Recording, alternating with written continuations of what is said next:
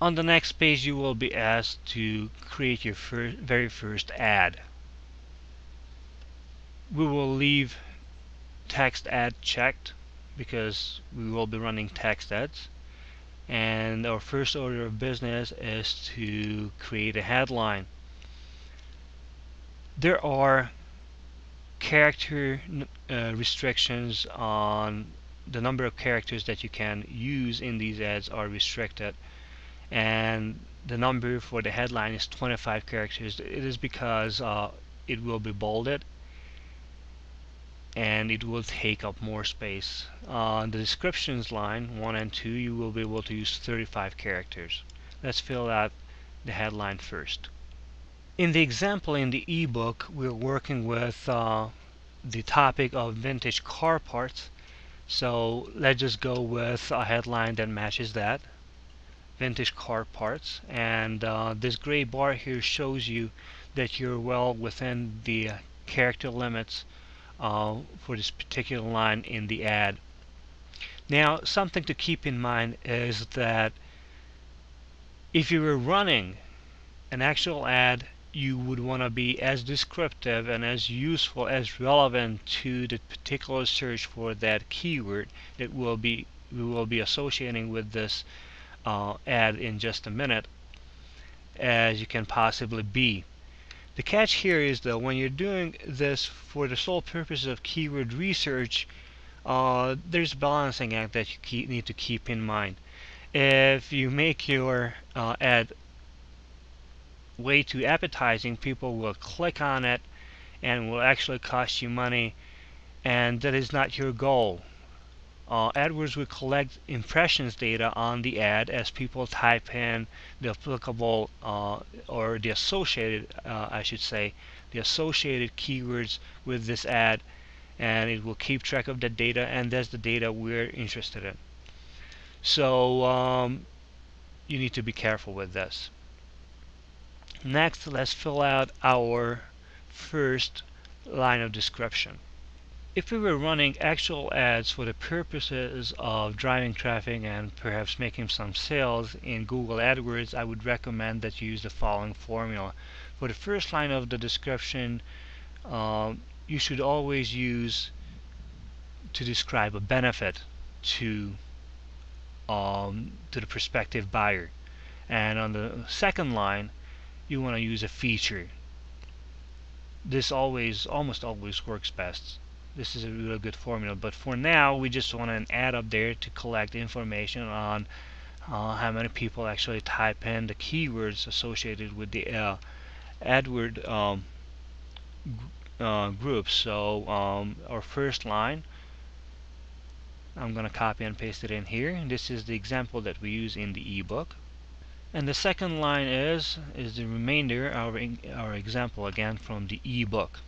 There are a couple of things to keep in mind when it comes to the display URL. There's a character limit here as well, but also the domain name that you will be displaying here has to be an actual domain name, so you will be needing to register a domain name and set up a website for it.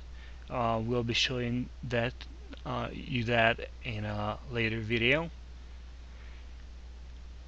But at the same time, the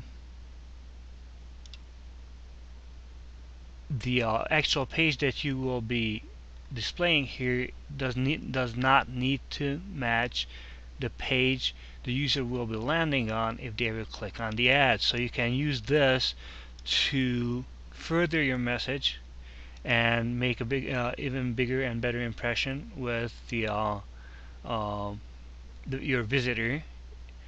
This is if you were running an actual ad to drive traffic and perhaps make some sales. The destination URL will have to be an existing URL that Google can ping and verify that it does exist. The final part when it comes to setting up your first AdWords ad group is to plug in the keywords you want to associate with the ad. Again, following our example in the ebook, we're going to use vintage car parts related keywords.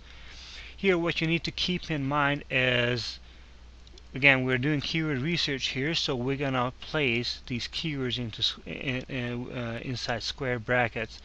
What this will tell Google is to only show these the ad when these keywords are typed in exactly the way they're shown here.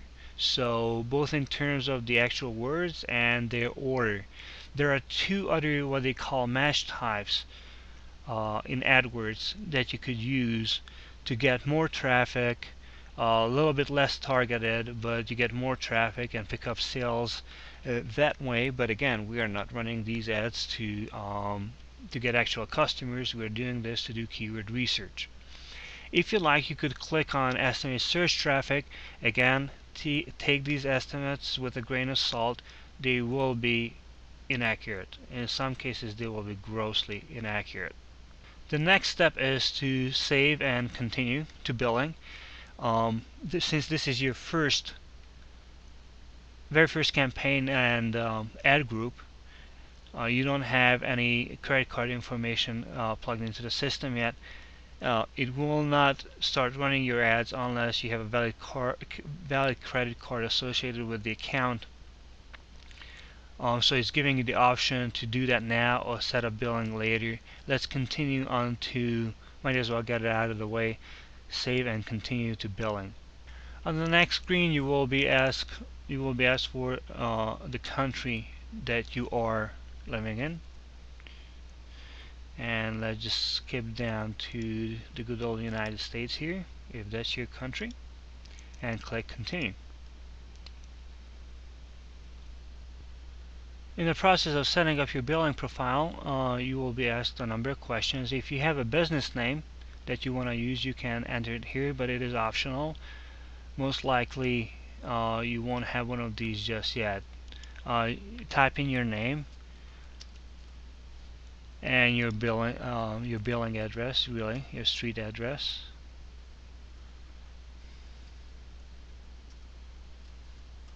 Let's fill in the city and state.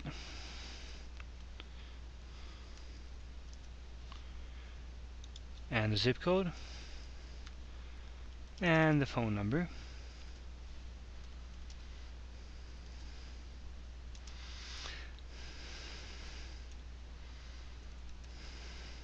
And click continue. When it comes to your options on how to pay, automatic payments is selected, and I recommend that you go with that as opposed to manual payments, simply because there's really no risk in it. You're already setting your daily spend to cap it in a way so you can be taken to the cleaners. So there's no need for extra caution here, and it's very convenient. So whenever you spend some money, you won't have to think about refunding your account. In terms of the actual payment options, you can use a bank account or a credit card. I do have accounts that use the bank account option. Also, I also got one that uses the credit card option. It really doesn't make any difference. So I guess you could go with the credit card option here.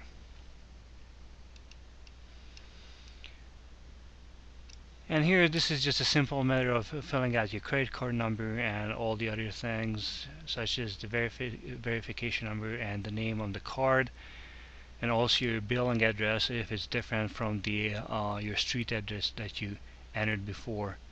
And this should be it. Once you have this filled out, you just click continue and your account should be set up. Thank you for watching.